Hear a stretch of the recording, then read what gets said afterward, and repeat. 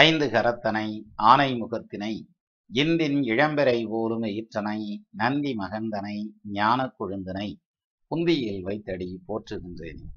வணக்கம். நம்ம வீட்டில் பிள்ளைகள் எல்லாம் சாப்பிடுங்கடான்னா போட்டு வச்சு சாப்பிடவே மாட்டாங்க.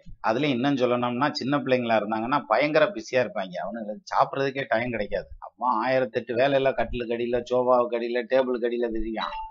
அவனை பிடிச்சி இழுத்துட்டு வந்து உட்கார வச்சு ஊட்டி விடணும். அதனால தான் அந்த காலத்தில் நிலாவை காட்டி பிள்ளைங்கள்லாம் தாய்மார்கள்லாம் சோறை ஊட்டினாங்க பிள்ளைக்கு. அதைத்தான் நிலாவை காட்டி ஊட்டையில் அதுனா நிலாவையும் அம்புலி மாமா அப்படின்னு சொல்லி அப்படியே இந்த நிலாவை கொடுத்துருவேன் அப்படின்னு சொல்லி ஊட்டி விடுவாங்க. நீங்களும் அப்படி சாப்பிட்ருப்பீங்க, நானும் அப்படி சாப்பிட்ருந்துருப்பேன். நமக்கு வேணா தெரியாமல் இருக்கலாம் இல்லையா? கொஞ்சமாவது அம்மா வயிற்றுக்கு ஆகாரம் கொடுத்துடணும்னு படாத பாடுபட்டு ஆகாரம்லாம் கொடுப்பாங்க.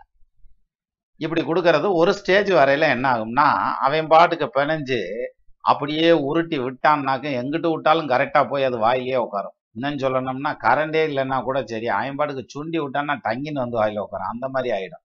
அதனால தான் இருட்டில் என்னமோ விழுந்தா கூட தெரியாதுப்பா, இருட்டில் சாப்பிடக்கூடாது, லைட்டை போட்டு சாப்பிடுங்க அப்படின்னுவாங்க.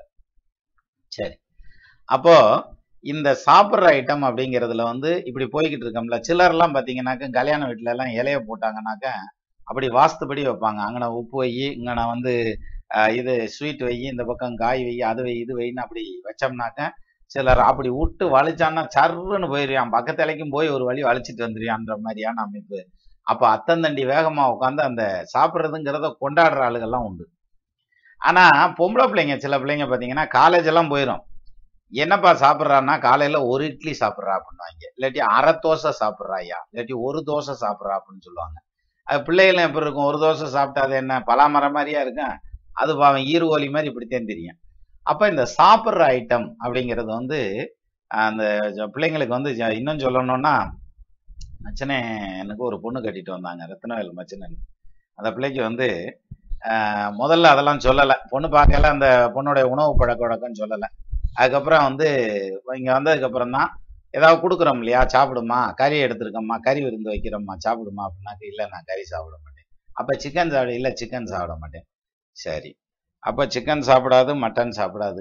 சரி, வெஜிடபிள் போட்டு பண்ணலாமா அப்படின்னா வெஜிடபிள் எதுவுமே சாப்பிடாது, காய்கறி எதுவும் சாப்பிட்றதில்ல, ஃப்ரூட்ஸ் எல்லாம் சாப்பிட்றதில்ல, எண்ணெய் பலகாரம் மிச்சருக்கு ஆராய்ச்சி எல்லாம் சாப்பிட்றதில்ல. அப்புறம் தின்பண்டங்களில் மிட்டாய் ஐட்டம் போக்குவரத்து எதுவும் சாப்பிட்றதில்ல. அப்போ இப்போ ஒரு கேள்வி உதயமாமே, அதாவது கோழி, மீன், ஊர்வனை, பரப்பனை, நடப்பனை இந்த ஐட்டம் எதுவும் கிடையாது, காய்கறி எதுவும் சாப்பிட்றது கிடையாது, பழம் எதுவும் சாப்பிட்றது கிடையாது, ஸ்நாக்ஸ் ஐட்டம் எதுவுமே சாப்பிட்றது கிடையாது அப்படின்னதுமே எல்லாரும் ஜென்ரலாக அப்புறம் கேட்குற கேள்வி, வேற என்னதான் சாப்பிடுவேன் நீங்க அப்படின்னா பொரி வேணா சாப்பிடும், அப்புறம் சாப்பாடு, அவ்வளோதான். அதுவும் ரசம் ஊற்றி சாப்பாடோட சரி. இப்படி சாப்பிட்டுக்கிறதுக்காக ஒரு பிள்ளை. கல்யாணம் ஆகி வந்ததுக்கப்புறம் டாக்டர் என்ன சொல்கிறாரு, எம்மா சத்து இல்லாததாம்மா காரணம், நீ நிறைய சாப்பிடணும், சாப்பிட்டு உடம்பை தேத்துனாத்தையும் வாரிசு அது இதுன்னெலாம் போக முடியும் அப்படின்ற மாதிரி ப்ரெஷர் கொடுத்தாங்க. அப்புறம் சாப்பிட்டு பழகுறாங்கன்னு வைங்களேன். இப்படி சாப்பிட்றவங்க இருக்காங்க இல்லையா, இதுக்கு என்ன காரணமாக இருக்கும், அது ஜாதகத்தில் தெரியுமா அப்படின்னே ஒரு பொண்ணு கேள்வியே கேட்டிருக்கு வருங்களேன். அதாவது அந்த பிள்ளையோட கேள்வி என்ன அப்படின்னா, பிரியா, வணக்கம் sir, 19/9/91, place Erode, time 8:43 AM. Kindly tell about my marriage life and will I settle in foreign land. ஐ ஆம் eating very slowly. Y any reason related to astrology. அதாவது ரொம்ப மெதுவாக நான் சாப்பிட்றேன், அதுக்கு ஏதாவது காரணங்கள் இருக்கா, அதுவும் ரிலேட்டட் டு அஸ்ட்ராலஜினா ஜோதிட ரீதியான காரணங்கள் ஏதாவது இருந்தால் சொல்லுங்க அப்படின்னு கேட்டிருக்காங்க. ஆராய்ச்சிக்குரிய ஜாதகம் இல்லையா? அதாவது 2 விஷயத்தை எடுத்துக்கலாம். முதல்ல உண்கலம் அப்படிங்கிறது 3ஆம் இடம். அதாவது எதில் போட்டு அவங்க சாப்பிடுவாங்க அப்படின்னு. இந்த சிலர் வெள்ளித்தட்டில் சாப்பிடுவாங்க, சிலர் தங்கத்தட்டில் சாப்பிடுவாங்க, சிலர் சில்வர் தட்டில் சாப்பிடுவாங்க. எங்கள் அம்மாவுடைய அப்பா தாத்தா காலத்தில் அவர் ஒரு சின்ன கிராமத்தில் தான் இருந்தார். அதில் சாப்பாடெலாம் போட்டு பிசைஞ்சு அப்போ மண் சட்டியில் வச்சு சாப்பிட்டுக்கிட்டு இருப்பாங்க. அதுவும் என்ன பண்ணுவார், இப்போ இதில் பிணைஞ்சு எடுத்து இந்த கையில் வச்சு இப்படி சாப்பிட்றது, இப்படி தான் சாப்பிடுவாராம். நான் பார்த்ததில்ல அவரை, அவர் பெரிய வைத்தியர். இப்போ கையிலேருந்து காசு போட்டு வைத்தியம் பார்த்துக்கிட்டு இருந்தார், தர்மாஸ்பத்திரி நடத்தியிருக்காரு. அதனாலேயே டென்ஷன் ஆகி எங்கள் பாட்டி அந்த ஓலைச்சோடியெல்லாம் அடுப்பில் ஓட்டுருச்சு. அதில் போட்டதோ மிச்சமெல்லாம் கொஞ்சம் தான் கிடச்சிது. சரி, அப்போது அவர் வைத்தியம், ஜோதிடம் அப்படிங்கிற அந்த ஸ்டைலில் இருக்கிற மனுஷன், அந்த காலத்து மனுஷன். அப்போ இந்த சாப்பிட்றது அப்படிங்கிறது அவர் சாப்பிட்டுக்கிட்டு இருக்கிறக்க அப்போ யாராவது வருவாங்களாம், அந்த இதுக்கு பகவத் பிச்சாந்தேகிங்கிற ஸ்டைலில் யாராவது வருவாங்க. அது அந்த பட்டியாள் நேரம் அப்படின்னு சொல்லுவாங்க. இருட்டாகிற நேரம் வந்துட்டாங்கன்னா வேற வீடுகளுக்கெல்லாம் போச்சலாம இவர் சாப்பிட்டுட்டு இருக்க சாப்பாடு எடுத்து அப்படியே கொடுக்க சொல்லிடுவாராம். ஏன்னா இது எச்சி பண்ணாம தானே சாப்பிட்றாங்க, அதனால அப்படியே எடுத்து கொடுத்துருவாங்க அப்படின்னு சொல்லி எங்க பாட்டி சத்தம் போட்டுக்கலாம் இருந்துச்சு. எங்க பாட்டி நான் பார்த்திருக்கேன், அதை எனக்கு விவரமா சொல்லி இருக்கு இதெல்லாம். அப்போ இது எதனால வருது, ஜாதகத்துல அது ரிஃப்ளெக்ட் ஆகுதா அப்படிங்கிற அந்த ஒரு பாயிண்ட் வந்ததுன்னா, லக்னத்துக்கு 3ஆம் இடம் அப்படிங்கிறது உண்கலத்தை பத்தி சொல்றது, எந்த பாத்திரத்துல சாப்பிடும். 4ஆம் இடம்ங்கிறது என்ன டேஸ்ட்ல சாப்பிட்றோம் அப்படின்னு சொல்றது. இப்போ இந்த பொண்ணுக்கு லக்னத்துக்கு 4ஆம் இடம் சனி நிக்கிறார், ஆட்சி பெற்ற நிலையில நிக்கிறார், வக்ரம் பெற்ற நிலையில நிக்கிறார், கூட சந்திரனோட நிக்கிறார், சுக்கிரன் பார்க்க நிக்கிறார். இப்படி 4ஆம் இடத்துல இத்தனை கிரகங்கள் சம்பந்தமாகுது. 4ஆம் இடத்துல 4ஆம் இடத்த அதிபதி ஆட்சி பெற்ற நிலையில நின்னுச்சுன்னா என்ன ஆகும்னா, அப்படி சும்மா சரன்னு சாப்பிடணும். 4க்கு அதிபதி ஆட்சி ஆகி நின்ட்டாருன்னா சல்லுன்னு சாப்பிடணும். தட்டுல சாப்பாடு போட்ட மாதிரி இருக்கு, என்னங்கடா சால்னா எடுத்துட்டு வர்றதுக்குள்ள மிச்சத்தையும் சாப்பிட்டு முடிச்சுட்டாமேடா அப்படின்ற ஸ்டைல்ல தான் இருக்கும். அதே இது கூட சந்திரன் உட்காந்துருக்காரு, இன்னும் ஃபாஸ்டா இருக்கும். அப்ப வேகமா இருக்கணும்ல. ஆனா அந்த இடத்துல சனி வக்ரம் ஆயிட்டார், அதுக்கு நேர் ஆப்போசிட் போடுங்க, ஸ்லோ ஆயிடும். ஏற்கனவே சனி ஸ்லோ, அதுலயும் ஸ்லோவாகும். அதனாலதான் ரொம்ப ஸ்லோவா சாப்பிட்றதுக்கான அமைப்பு. அப்போ நீங்க இந்த பொண்ணு சாப்பிட்டுட்டு எந்திரிச்சா அந்த தட்டை பார்த்தோம்னா எப்படி இருக்கும்னா, இந்த வீட்டுல டஸ்ட்பின் வச்சிருக்கல கீழே தட்டி விட்டுட்டோம்னாக்கா அது எல்லா பக்கமும் செதஞ்சு ஒரு மாதிரி இருக்கும் இல்லையா, அந்த ஸ்டைல்ல தட்டு இருக்கும். சிலர் சாப்பிட்டாங்கன்னா அந்த தட்டு கழுவுனதா கழுவாததா அப்படின்னு கண்டே பிடிக்க முடியாது, அவ்வளவு கிளீனா சாப்பிட்டுருப்பான். சுத்தமா நக்கி எடுத்துருவானுவாங்கல்ல, அது மாதிரி நக்கி எடுத்துருவாங்க. அப்படி சாப்பிட்றவங்களும் உண்டு. ஆனா இந்த 3ஆம் இடத்துலயும் ராகு உட்காந்துருக்காரு, எது சாப்பிட்ற உண்கலம்னு சொல்லக்கூடிய இடத்துலயும் ராகு உட்காந்துருக்காரு. 4ஆம் இடத்துல சனி வக்ரமாயி கூட சந்திரன் உட்காந்துருக்காரு. அப்ப எனக்கு இந்த சாப்பாடு தான் வேணும், நான் இதை விரும்பி சாப்பிட்றேன் அப்படிங்கிற மாதிரி இல்லாம, சாப்பிட்ற டயத்துக்கு சரி சாப்பிடணும், அதையும் ஒரு வேலையா தான் நீங்க செய்வீங்க.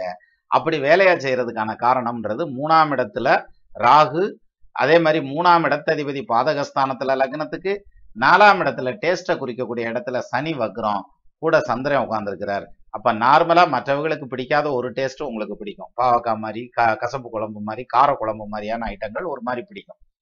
அதுவுமே ஒரு லிமிட்டடா தான் சாப்பிடுவீங்க. நான் முதல்ல சொன்ன மாதிரி அதுல நங்கு வாத்து இங்க கொஞ்சம் இங்க கொஞ்சம் அங்க கொஞ்சம் இங்க கொஞ்சம் அப்படி எல்லாம் விரிச்சு வச்சுட்டு கொஞ்சோன்னு சாப்பிட்டுட்டு கோழி கொத்துன மாதிரி கிளம்பிடுவீங்கிற மாதிரியான அமைப்பு தான் இதுல இருக்கு.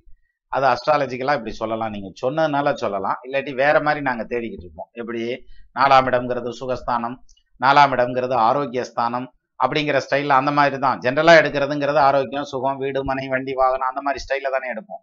நீங்க உணவு அப்படின்னு சொல்லி கேட்டதுனால அதை ஐடென்டிஃபை பண்ண முடியுதுங்கிறதுக்காக தான் சொன்னேன், இதை எடுத்துக்காட்டா. அப்புறம் அடுத்த கேள்வி இதுக்கு பதிலும் சொல்லிடுவோமே கையோட, ஏன்னா அவங்க பதிலையும் எதிர்பார்த்திருப்பாங்களா. Kindly tell about my marriage life and will I settle in foreign land.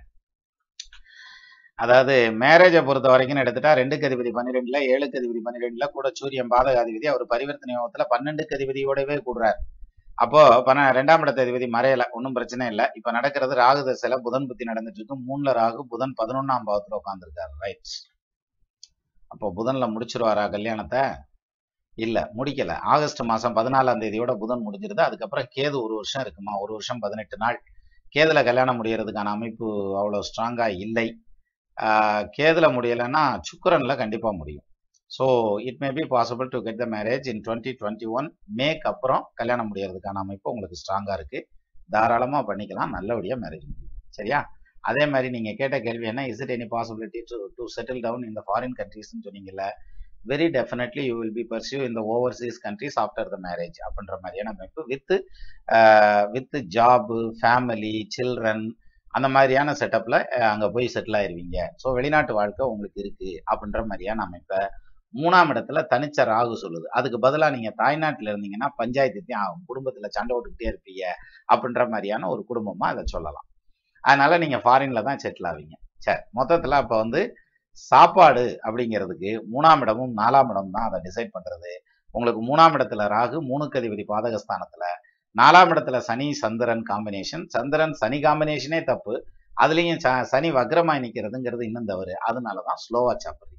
அப்ப சாப்பிட்றதுங்கிறது ஒரு கொடுப்பினை, அதை ருசிச்சு பண்ணணும். சிலர் திருவிழா மாதிரி கொண்டாடுவேன்னு சொல்றேன், ஆனா உங்களுக்கு சாப்பிட்றதுங்கிறது ஒரு வேலையா வச்சிருப்பீங்க அப்படின்றதுதான் இதனுடைய நிலை. நமது நேயர்கள் ஆள்போல் தடைதடைத்து, அருகது போல் வேரூன்றி, மூங்கில் போல் கிளை கிளைத்து, முதியாமல் வாழ்ந்திருக்க வாழ்கவென வாழ்த்தி அமைகிறேன். வணக்கம்.